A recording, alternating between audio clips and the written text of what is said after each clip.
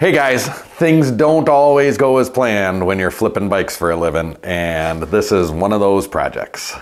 We ran into some trouble with this bike and ended up needing to replace the whole frame. So it seems like this is gonna end up being the bike, but it ends up being a completely different one. So that's what's going on with this video.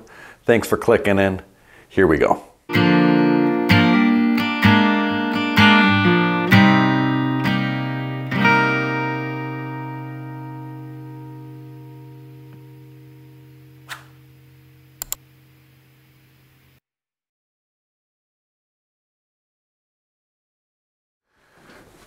All right, per the usual, disconnect the brakes, pop the wheels off quick.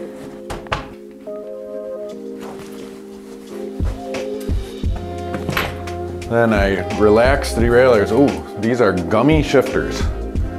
So, we're gonna take some one step here.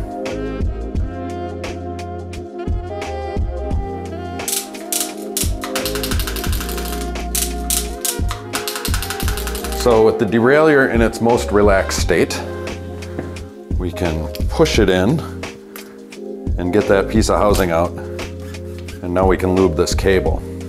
But we don't stop there. We'll go up here and disconnect this and disconnect that. Then we can further with the front derailleur in its most relaxed state. You can pull it out. That gives enough slack on that where you can disconnect that one too. Then moving to the front.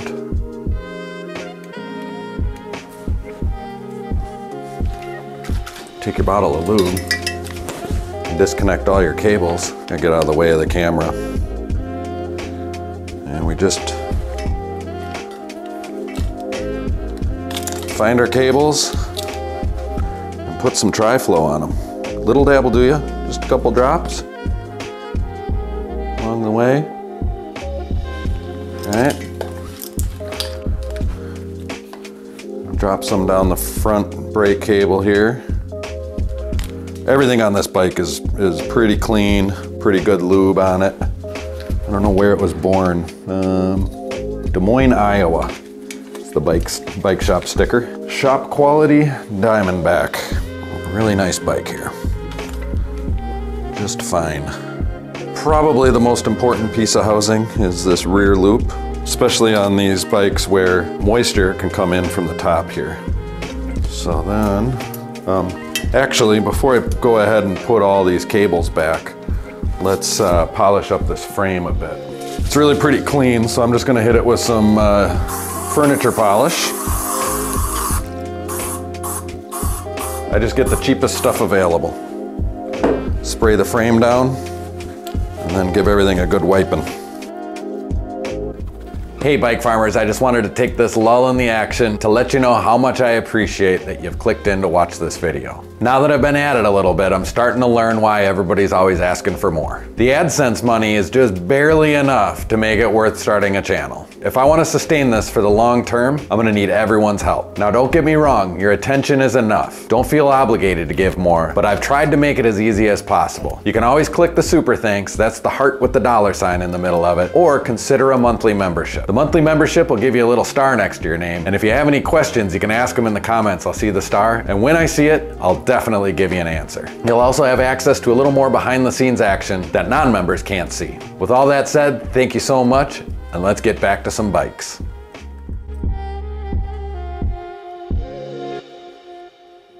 Okay, now that the frame has been wiped down at least once, a preliminary wiping, we can hook our cables back up and just kind of work our way through them here one by one. And while I was wiping, I noticed something. This bottom bracket is flippity floppity.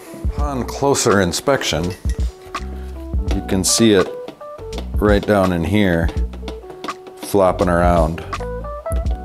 So that's pretty concerning because it seems like threads should be holding it into place. But we're gonna investigate. So pull those cranks off and take a look at the bottom bracket.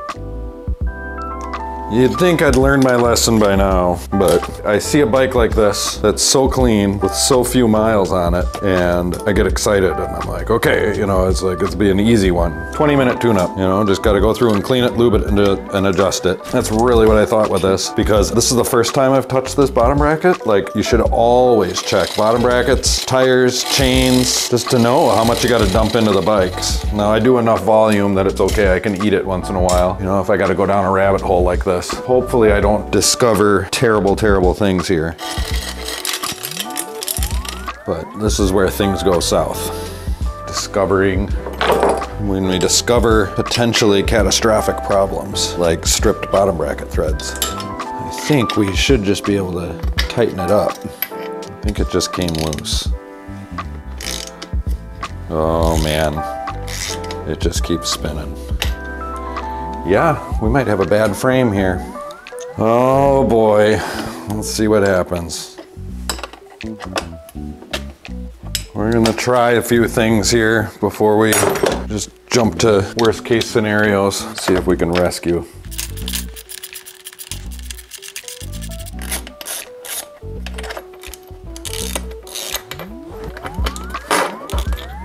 I mean, there's still threads in there. Not very deep. Yeah, there's hope here. Let's see what happens. Okay, I've got a pretty nice 68 by 113 Shimano BN-UN 55. These are bomb-proof. Oh man, it's just sliding right in there. Yep. It's shot. Bummer. That frame is shot. What a nice bike. What a bummer deal. Okay, bike farmers. So it was a split second for you and a couple of days for me. But yesterday I went to the local bike co-op and I got us a new frame. So looks pretty much the same, right? Just different color. Says Trek on the side of it. We like that. Famous last words, but I think it's gonna be a seamless transfer of parts. Oh boy, why did I say it out loud? I think what I'll do is I'll throw the orange bike in the other stand and put this one in this stand and then transfer parts one by one, and you can kind of see the process of doing a frame swap. This is when things get expensive and probably won't make any money on this bike, but I'm too deep into it to back away now, so might as well make a bike, you know. Little bit of everything here. So it's build a bike time.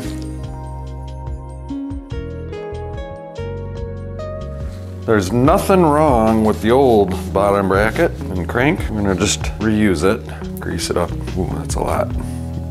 Grease it up good and greasy. Greasy.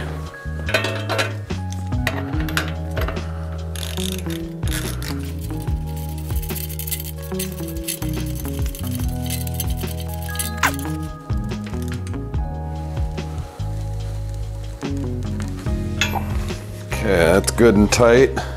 Throw in this side.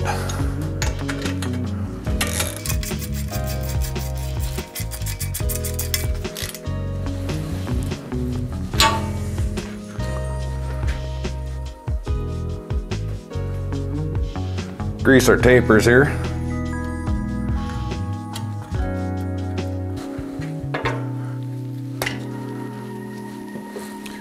Grease the threads on our bolts.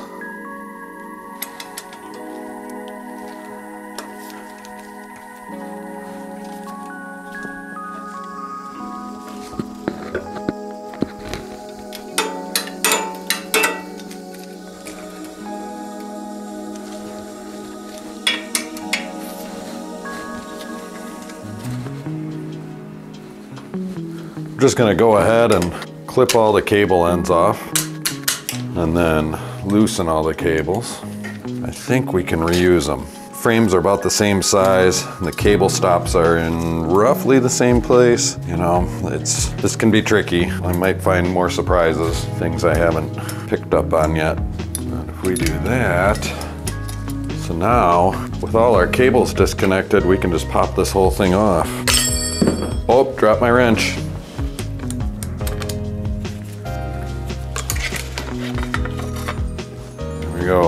handlebars are out.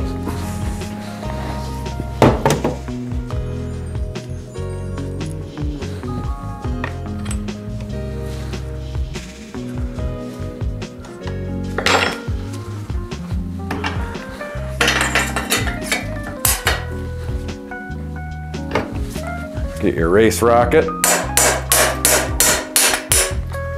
Top cup off.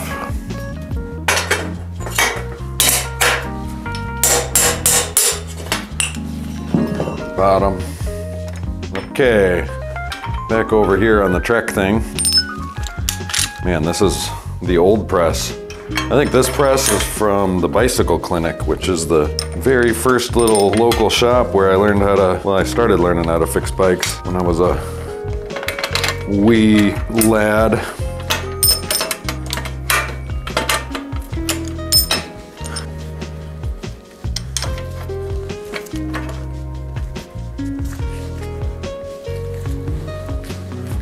Might as well press them in straight, huh?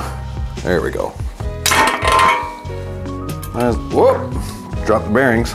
Might as well throw a little more grease on it though. Grease the bearings here.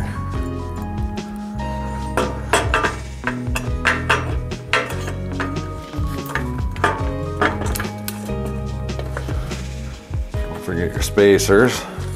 Oh, we're gonna have to either space this fork out or do some cutting.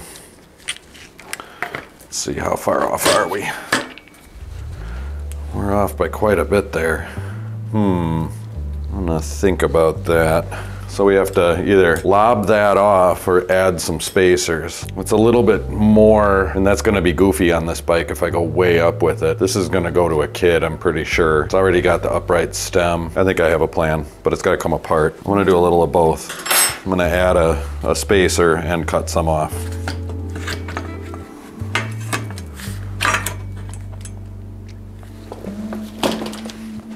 First thing I want to do is pound that star nut down a little bit. So I got to find a long enough bolt. So I just kind of stick a bolt in the top. There's a tool for this, but it only goes down so far. I want it to go in straight.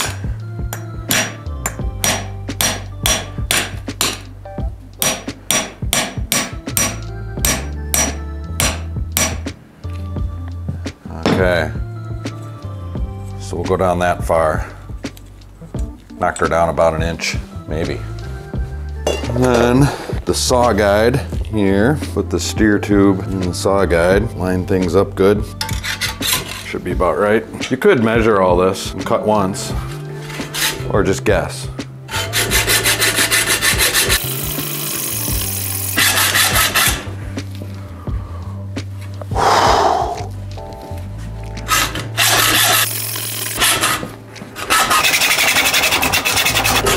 I have a cordless Sawzall that I bought for this, but it's in the other shop and I didn't feel like going to get it. I should have gotten it.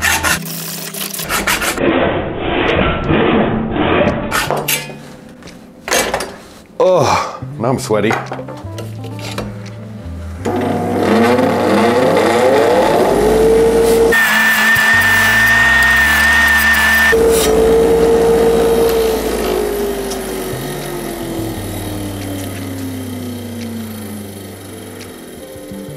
Go find a spacer.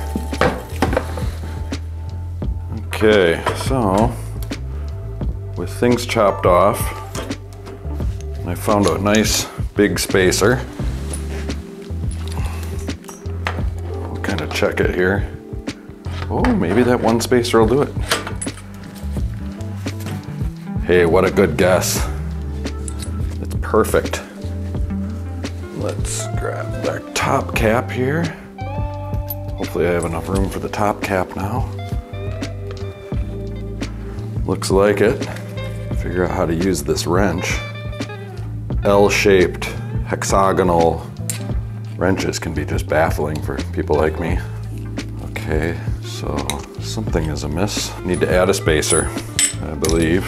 Maybe this top cap was bottoming out. Like I said, seamless transition of parts. Yep, everything's bottoming out now, all of a sudden. Actually, yeah. So we're just gonna add a spacer. And I'm gonna pound that star nut in just a smidge. All right, try to get things back in order here. A lot to hold on to. There's all that. Oh, now we're cooking with gas.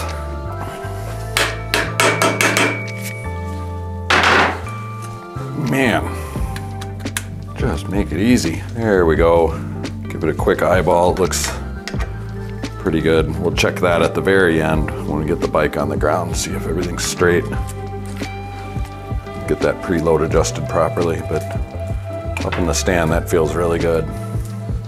So this chain needs to be broken. And I always push the pins to the outside of the bike when I break a chain, just because it's easier to put together then. And I think I just pushed that pin all the way through, so we'll probably end up using a quick link anyway. With the chain off, it's easy to get the derailleurs off.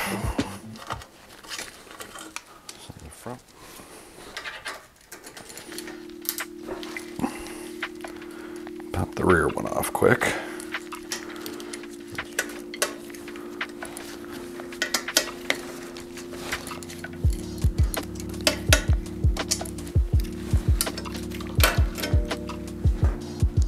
This kickstand would like to be relieved of its duties on this bike.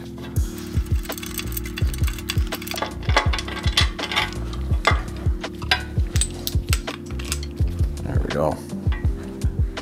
And this seat collar seems to be the last piece. There it is. Garbage frame. Are we gonna get lucky? Yes, we are. We sure are. Oh, wah, wah, wah. Wrong size, so we'll have to find a seat post. All right, I did just find a seat post. Took a little coercion, but I got it in there. And I like to have them clamped there. Puts the bike in a better position for me to work on it. All right, these brakes have some corrosion on them. So I'm gonna hit them with some one step where I need to get a new bottle. Oh, it's dying. Oh, there we go. Oh, yeah.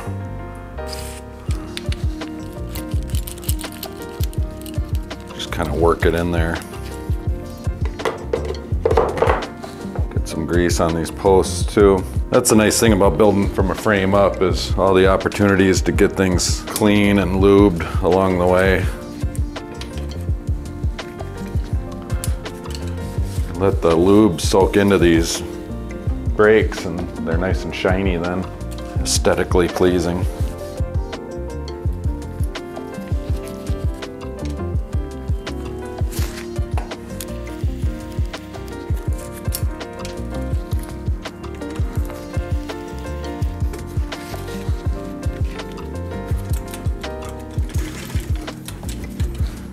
Okay, starting to get there. Got the rear derailleur here.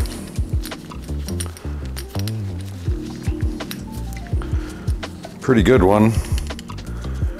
Pretty bomb-proof. Now it's pretty greasy.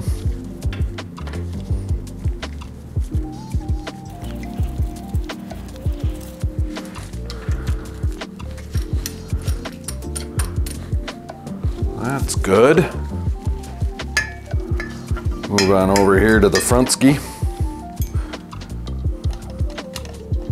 A little high. Knock it down a smidge.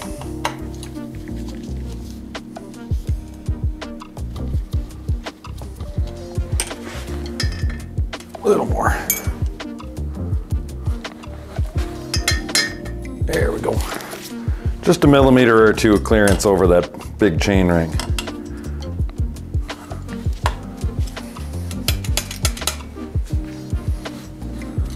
So I pushed the pin all the way through this chain, which is fine because I was able to find a 9-speed chain link or quick link. So I'm just gonna push the next pin through.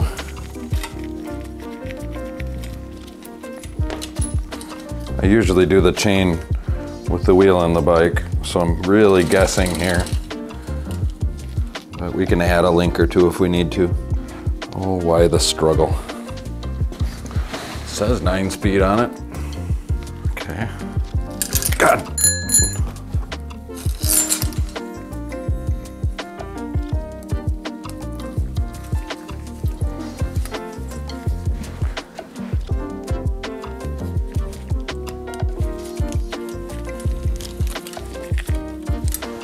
That ought to do it. Not too long ago, I thought I was gonna put these cranks in the bin, so I took the pedals off. So now I get to put the pedals back on.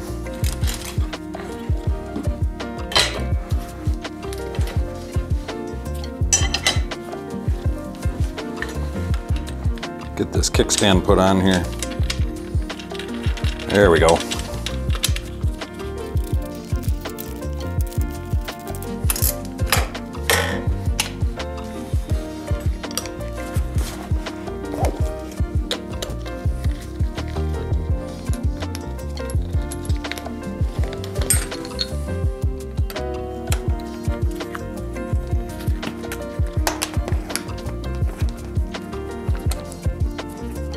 Gonna kind of eyeball it for now.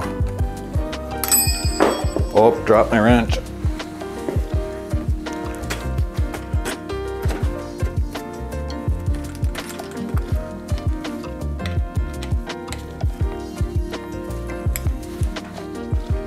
Okay, over here on Woody Charleston, this is a kid's bike, so they're gonna ride it, and when they're done riding it, they're gonna throw it on the ground, and that's gonna bend the derailleur hanger. It's gonna push on the derailleur.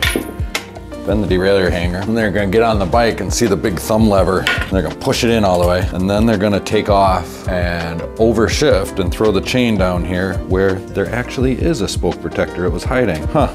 I was gonna add a dork disc, but there's one on here. Look at that, thought it was missing. Why don't they make them all like that? That would settle the debate, right? You know, because you guys all think they're dork discs, but if it's hiding, then nobody thinks you're a dork for doing what's smart. Yeah, I know. There's a video out there where he like proves that it's not that big of a deal, but I know kids better. My kids are older than Seth's. Everybody talks about Seth. Good guy, he's got a great channel. Totally jealous. Okay, but that's a stupid video. I should link to it. I should do a whole debunking that video. It's not a bad idea.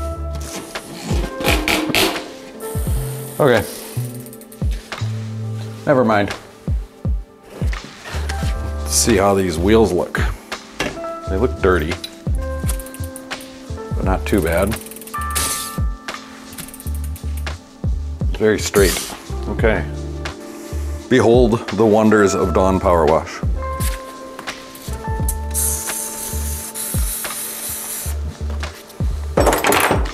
And the wonders of a dirty rag.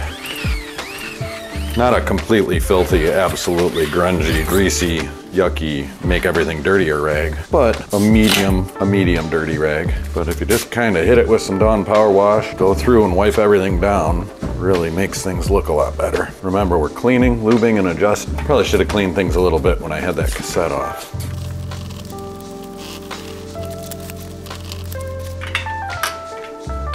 Just a couple of spots to touch up here on the rim. Nothing major, just a few quick tweaks. Get it all straightened out, just exactly perfect. And we can do the exact same thing to the front wheel. It's just a little bit easier because you don't have to work around that cassette. Hey bike farmers, a quick note. If you're looking to get serious about fixing bikes at home, look no further than the Park Tool AK5 toolkit. I have an affiliate link in the description. This kit provides all the basic tools you'll need to tune up just about any of the bikes that you see on this channel.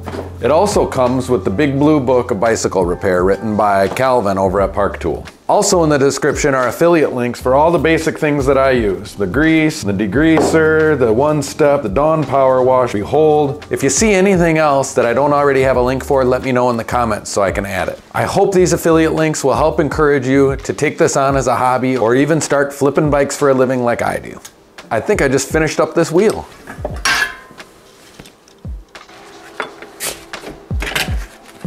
Okay, we're about to have a bicycle here. Not a completely tuned and functional bicycle, but a two-wheeled rideable object.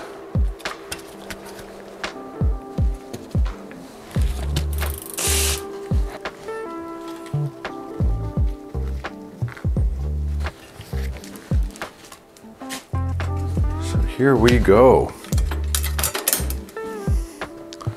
Chain length looks good. Chain line looks good. We shall proceed. So everything's lubed from before, right? We already did that. Here's a rear brake cable. That detangled here. Untangled? Detangled. Which is it? Let me know in the comments. Should fight about it. Pick sides. Find out what Donald Trump thinks is right and then base a vote on it. Stick with the important issues here.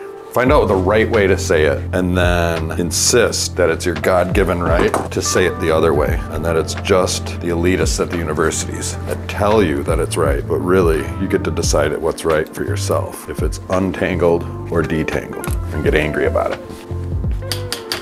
Oh!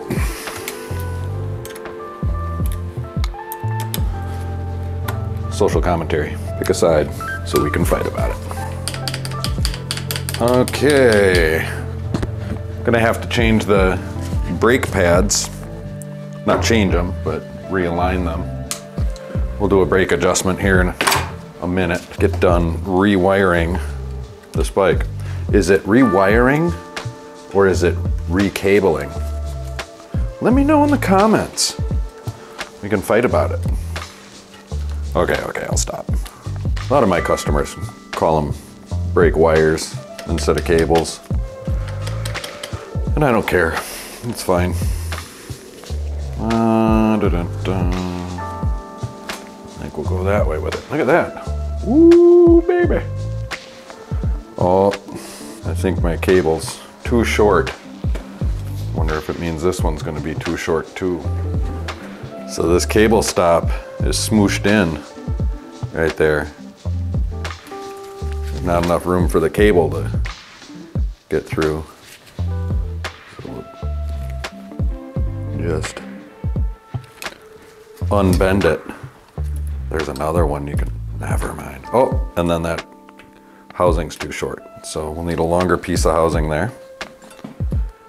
We'll notice this one too is also bent on this side. That piece is good. This is fine. But I can tell that we're gonna need new cable and a new length of housing. So we can take this rear cable and use it for the front and then replace the rear cable. So I'm gonna cut a new piece of housing a little bit longer for this. Okay, piece of housing for here is right there and right there. That's a little long. Snip a little off. Then I take a poker tool. Ooh, that's filthy. We're using the ferrules. I like them. There, that's good. Don't know how much of this you'll be able to see, but there's a little plastic screw back here in these shifters. I always forget to put them back. It just kind of keeps the dust out. But that's how you get your cable out. Okay, and that cable's perfectly good. It's just too short for the rear. It's fine for the front. Put the new cable in. And this is a slick cable, and there's already lube inside that housing. I'm totally okay with just putting it in.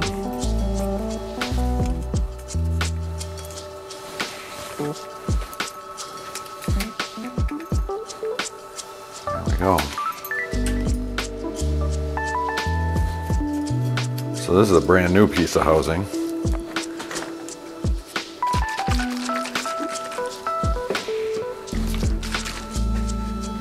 So I'm gonna pull the cable and lube it as we go here.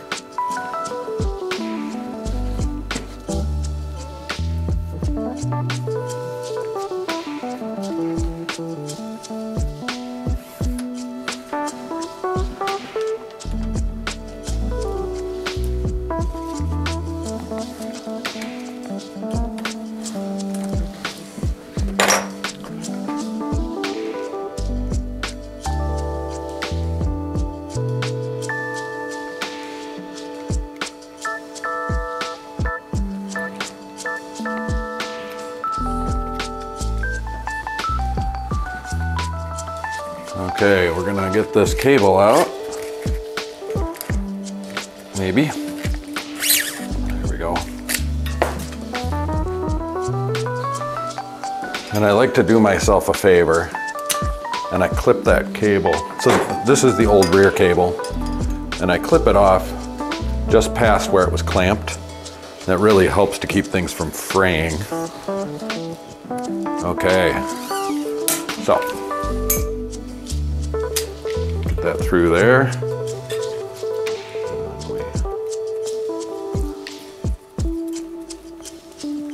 Feed our cable through.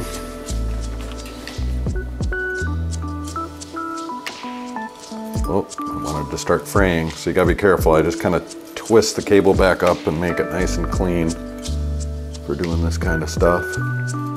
This is where you get yourself in trouble. And it can get hung up on the ferrule coming through the other end, so take your time there too. Came out clean.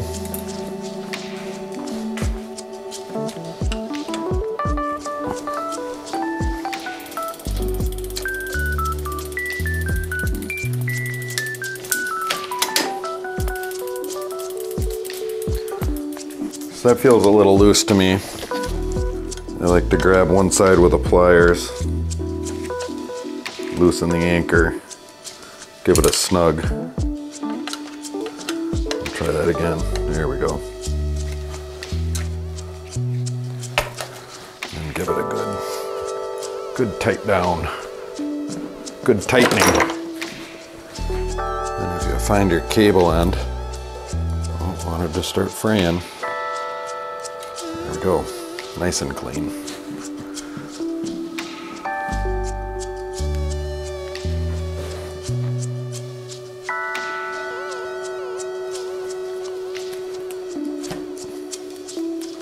The cable's probably perfect.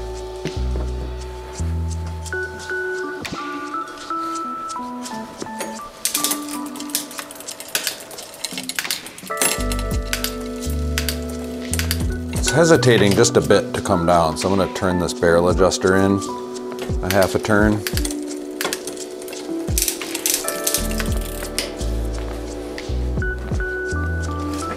And then I'm going to grab this empty bottle of One Step and get the last tiny bit of juice out of it.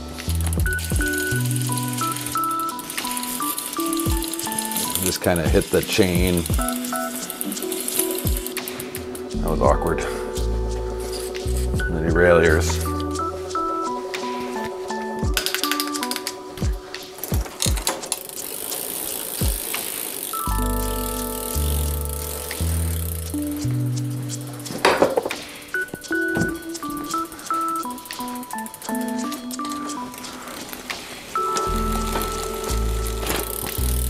Wipe off some of the grunge.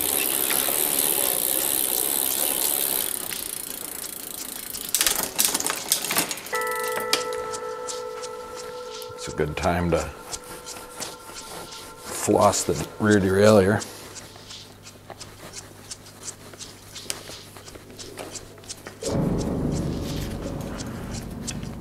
Kind of wipe off a few things as I go here, as we near the end of this project. Up here to the front, oh, that rear brake is rubbing.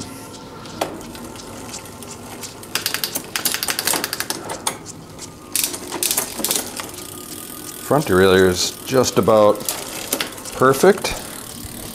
I'm going to turn this limit screw in a smidge. It felt like it wanted to overshift.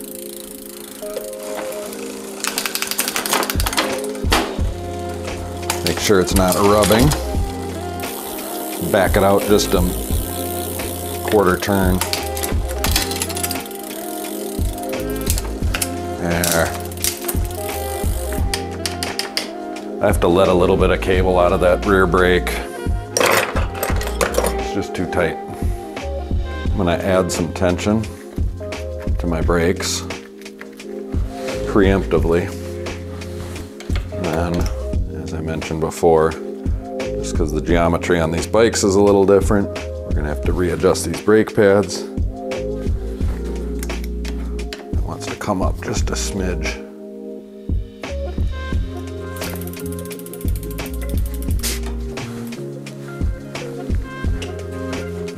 Get the other side here quick.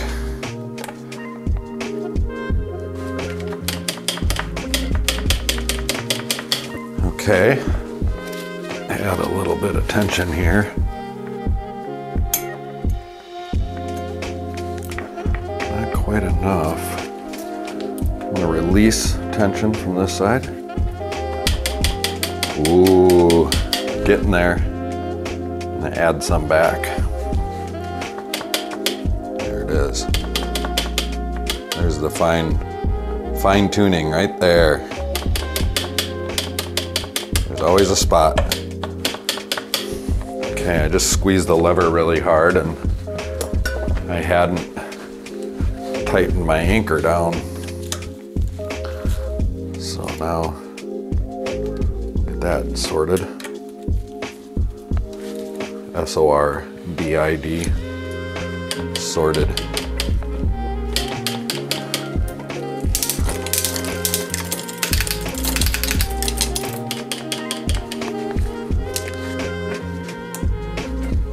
Oh, dropped the cable tip. For those of you drinking to my opes, you're welcome. Oh, that's gonna stop the hardiest of rider. You know, not enough travel, so just a real fine adjustment here. There, that's better. Want a little bit of wiggle room.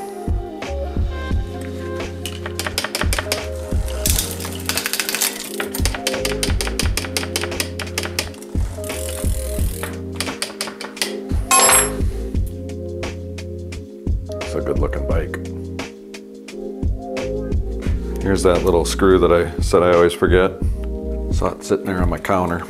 Throw some air in these tires and make sure that this rim really is a press-to-valve rim. It appears to be so. My customers want Schrader valves instead of those new, fancy, new, never seen a valve like this before, this new thing here. And then I get to go, well, actually, press-to-valves came before Schrader valves, and they're superior in every way. And then people in the comments from Europe are like, do Americans still use Schrader valves, really? In Europe, the press-to-valves are standard. Why don't people know that in America? The answer is because Americans are stupid. I've learned a lot in the comments, so thank you for that. Really been trying to find ways to increase my cynicism. So the comment section of the Bike Farmer YouTube channel. Actually, most of you are very nice and appreciative, and I really do appreciate it. I like it. And I actually like the grumpy, cynical know-it-all comments too. But it does make me cynical. I have far more human interaction after starting this channel in the comment section than I've ever had in my entire life. I'm connecting with a lot more people. Actually overwhelmingly positive in general. It's been fascinating. I can already tell that things aren't aligned. But all that's easier to do when the bike's on the ground. So here we go with the bike on the ground. Pretty sure this one's gonna go to a middle school boy, would be my guess. And he's gonna be approximately that tall. Oh man, at cable housing right on that bolt. Oh well, not a big enough deal to do anything about it. But something to consider for the next build. Either go above it or below it, make it that much easier. Okay, I stand over the bike like this, get a bird's eye view of it. The headset felt good in the stand, so as long as we affirm that nothing's loose, so squeeze the front brake, rock the bike back and forth, and I'm not feeling anything, so I'm good with that. There's a tiny bit of rust forming in these bolt heads. So I'm gonna take a little bit of steel wool, try to knock a bit of it down, and then I'm gonna squirt it with Tri-Flow. And then while I'm at it, I just put Tri-Flow in all the bolt heads, water bottles, and it kind of coats everything with a little bit of Teflon so it doesn't rust. Crank bolts, whatever. Man, that's a good looking bike. Would you look at it? I think you ought to look at it. right? Dior 9-speed, shiny, red, white, and blue. Right, it's got a good stance to it. Nice and comfortable. I mean, that's as durable as it gets. Somebody's gonna get a really nice bike. Okay, bike farmers, this one's done. I think it turned out fantastic. I like this Trek frame better than the Diamondback frame. Diamondback frame was aluminum, was a little bit lighter. I think it was actually kind of a nicer frame. This is just a bottom of the line Trek 820 chromoly Taiwanese frame, you know, nothing special. However, it looks great. I think the geometry is a little bit better. Definitely turn this into a multi-purpose, bombing around town, hit the trails, whatever. And then with the nicer components, the 9-speed Dior drivetrain and the better wheels and that kind of thing, it's just that much more durable. So this is a last the rest of your lifetime kind of bike. And it's a small, medium frame, so it's likely going to be for a shorter adult or a kid. But for my clientele, it's absolutely perfect. Now, if we run the numbers, I think I probably had about $100 into the Diamondback when I started. You know, we gotta kind of count that in. This frame was $35. It was an extra couple hours of labor to do everything, or maybe total, I guess. And I bill at $90 an hour. So if you factor that in, we're at what, 135 plus 180. So we're over $300. You know, I could break even with this at $350, you know. I'm gonna put $399 on it and not make a lot of money on this bike. However, I almost guarantee you that it's gonna come back in on a trade-in someday. This bike's gonna last forever. It's a small town. I get a lot of bikes back. You know, this kid will ride it for a couple of years and then it'll get traded up for a college bike. So I am very confident in this build, that it'll be a super easy tune-up and I'm gonna sell it again someday. So I'll still be making money either way.